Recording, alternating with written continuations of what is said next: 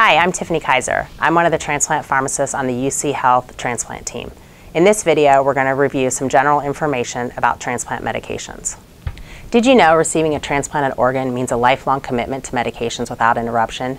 Taking these medications exactly as prescribed is necessary for success following transplant. Transplant recipients receive many medications following the transplant procedure. Typically, these are new medications that you've never taken before and will replace the medications you were taking before the transplant. Having to take so many new medications after transplant can be overwhelming, so it's important to learn some general information about these medications to ensure that you take them properly. Post-transplant medications can be grouped into three categories: immunosuppressants, anti-infectants, and other. First, let's talk about the immunosuppressant medications. In order to understand what these medications do, we need to talk about the immune system. So how does your immune system work exactly? The immune system is a network of cells, tissues, and organs that work together to prevent the body against foreign invaders or objects. It is designed to protect your body by attacking and destroying any foreign objects that it finds in your body. The foreign objects can be bacteria or viruses, or in the case of a transplant, the foreign object is your transplanted organ. When your body's immune system sees a transplanted organ as foreign, it attacks it and attempts to destroy it. This process is called rejection, and we talk about it in some of our other videos. Transplant recipients take immunosuppressive medications in order to prevent rejection from happening. And because of this, immunosuppressant medications are also called anti-rejection medications. You will take at least one of them for the rest of your life.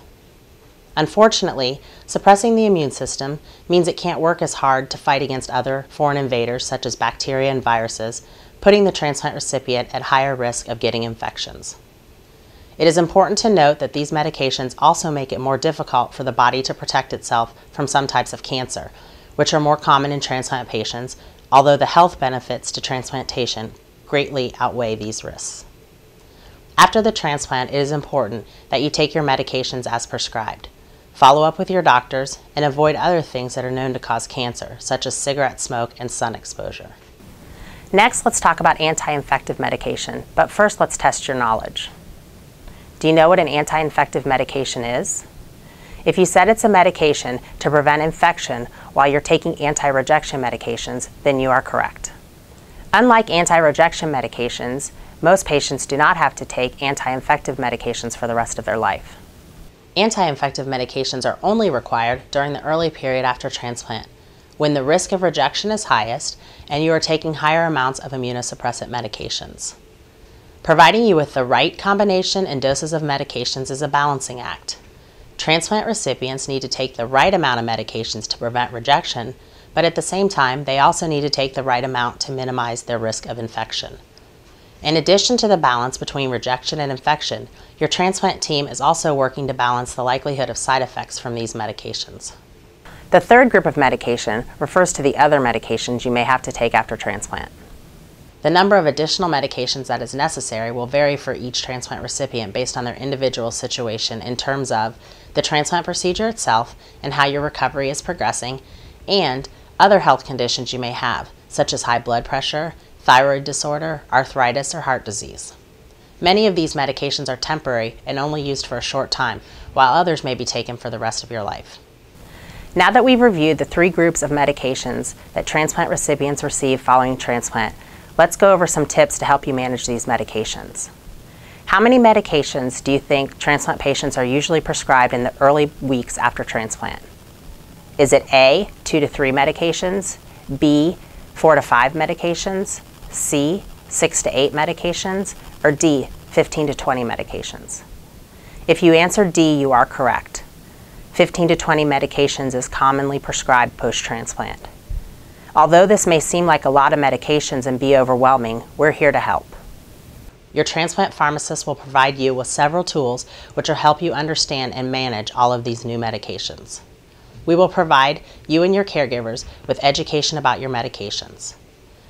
Please know that this education will be ongoing. It will begin pre-transplant and continue after transplant while you are in the hospital and as you follow up in the outpatient clinic. Whenever you have a question or concern about one of your medications, you can review the written materials provided, you can contact the transplant team through your transplant coordinator, and you can also watch any of these educational videos. Creating a routine for taking your medications is an important step to ensure you are taking them correctly and consistently. Taking them correctly and consistently, as your transplant team prescribes, is necessary to minimize the risk of infection, rejection, and unwanted side effects. A medication instruction card will be provided to help you keep track of your medications. This card is provided to all transplant recipients to help organize and manage their medications. Transplant recipients will use this card to develop a schedule that fits well within daily routines. We will work together to develop a schedule that is most convenient for you. A comfortable schedule that works best with your lifestyle will improve your success for taking all your medications at the right time every day. The details about this card and how to use it are reviewed in another video. All transplant recipients will use a pill organizer. The medication card and pill organizer go hand in hand to provide a system that allows you to take your medications correctly and consistently. After you are transplanted, prior to being discharged from the hospital, a transplant pharmacist or other team members will work with you and your caregivers to fill out your medication card and pack your medications into a weekly pill box. We do this by ordering your prescriptions from your pharmacy several days before you are scheduled to go home, and by making arrangements for those medications to be brought into the hospital by your family or caregivers on the day of discharge.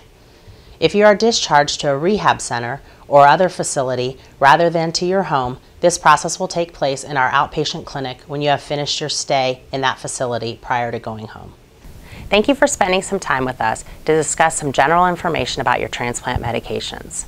Always remember to take your immunosuppressants, your anti-infectives, and your other medications correctly and consistently to ensure successful outcomes following transplant. We, your transplant pharmacists, are here to help you with your medications, so please always contact us whenever you have any questions. Thank you.